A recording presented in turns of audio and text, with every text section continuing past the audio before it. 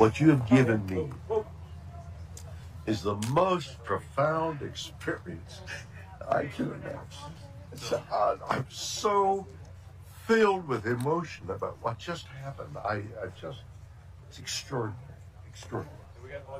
It was really rather beautiful watching him and listening to him say that yesterday. Sarah Cronus is a space journalist and author of Look Up, Our Story with the Stars. Good morning to you, Sarah. Morning, Julia. Thank you for having me. Thank you so much for joining us. I know you would have much rather have been in William Shatner's space, but he oldly went to no matter. Very few men, certainly his age, have gone before going into space. I mean, it was just a matter of a few minutes that they get to go to the edge of space and then back again.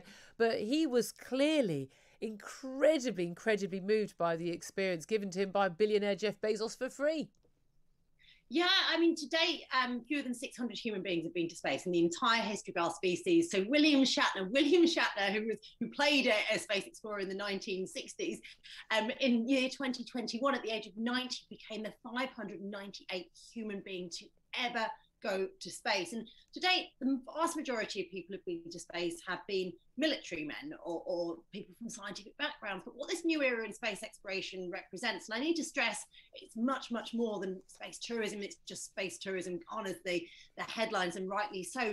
But it represents new types of people being able to access space. So no longer is it just about those niche educated people, but William Shatner represents an artist, an actor, someone who can communicate why space exploration matters and the profound impact of actually going to space and be able to look back and see the Earth. I don't know whether, Julia, you saw that footage of him while in space. He's just looking out the window. He is in awe of it. And he can relate to people in a way that other people can't. And over the next few years, and it sounds like science fiction, we're going to be in the thousands, perhaps even the tens of thousands of humans have been to space. How can they relate to their community in a way that American astronauts... Absolutely. I'll start saying nice things about Jeff Bezos if he'll let me go in his space car for free, I have to say.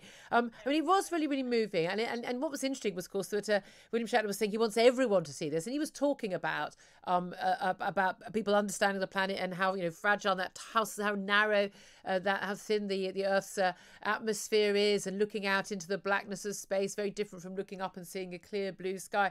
And then afterwards, we had another William who's been in the news, the Duke of Cambridge, of course, Prince William, criticising this sort of billionaire space race. Of course, it's not just Jeff Bezos, it's Elon Musk and Richard Branson as well, spending their own money. As far as I'm concerned, they can do what they want with it. But having this space race, he's saying it's detracting focus from addressing climate change here on Earth. He said, we need some of the world's greatest brains and minds fixed on trying to repair this planet, not trying to find the next place to go and live.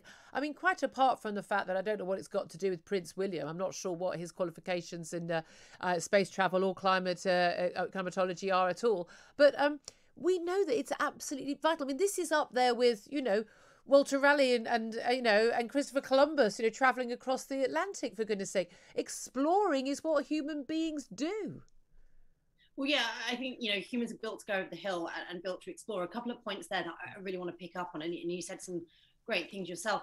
First of all, we get it wrong in the media. The media gets it wrong when they talk of a billionaire space race. It isn't a space race. It's because all we've been doing in space in the 60s, it was a race then, but this is about extending humanity's presence beyond Earth. It's about becoming a multi-planetary species, which sounds like science fiction, but so does William Shatner going to space. It all sounds like science fiction, and it's happening now, and that's what's so exciting. But it's much more than as billionaires. It's about, just as with governments go first, then private industry follows. Private industry can take risks that governments cannot. Absolutely. This is the future of the human race, for goodness sake. I mean,